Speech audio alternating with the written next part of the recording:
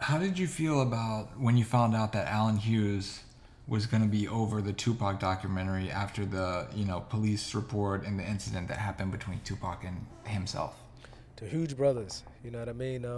As you mentioned, they just did the Tupac documentary. I think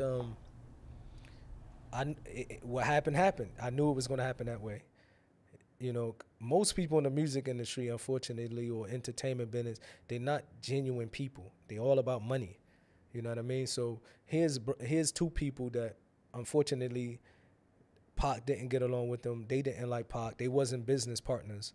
But somehow they convinced Tupac mother to allow them to do the film, the documentary. They get all of this money. And then they go later and do an interview, and what did he say? Tupac was an actor. He was a fake individual. After Delusional. Yeah. he told Tupac delusional. After you just shot a documentary on him, you just, you know what I mean, profit financially off of him, and you still don't have nothing good to say. So unfortunately, this shows the characteristics of these people. You know what I mean? Because even if you thought that, if that was your opinion, because everybody have a right to their opinion, you understand? If that's what he think.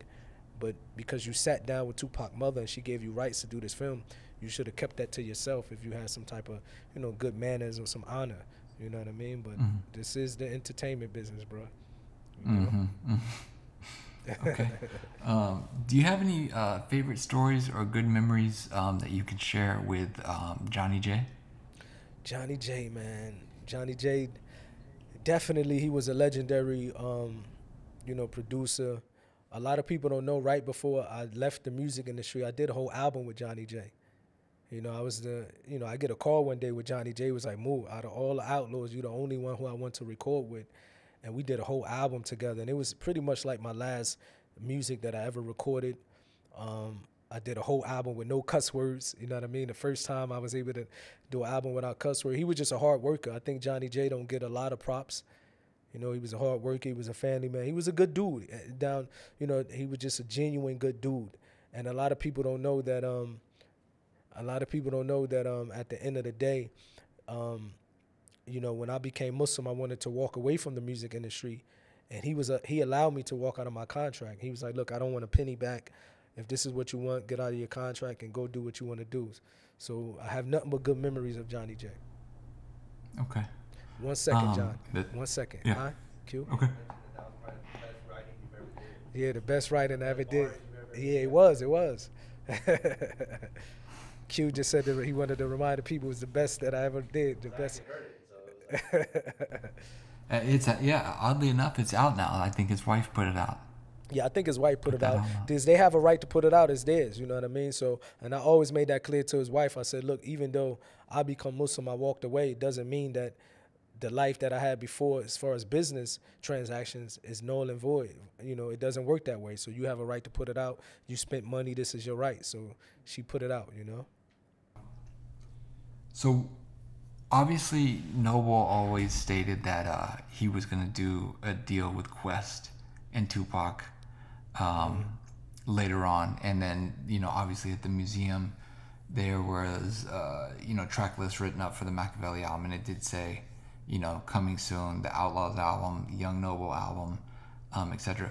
What are your thoughts on why he would have gone with Quest for Young Noble as opposed to just straight Machiavelli Records?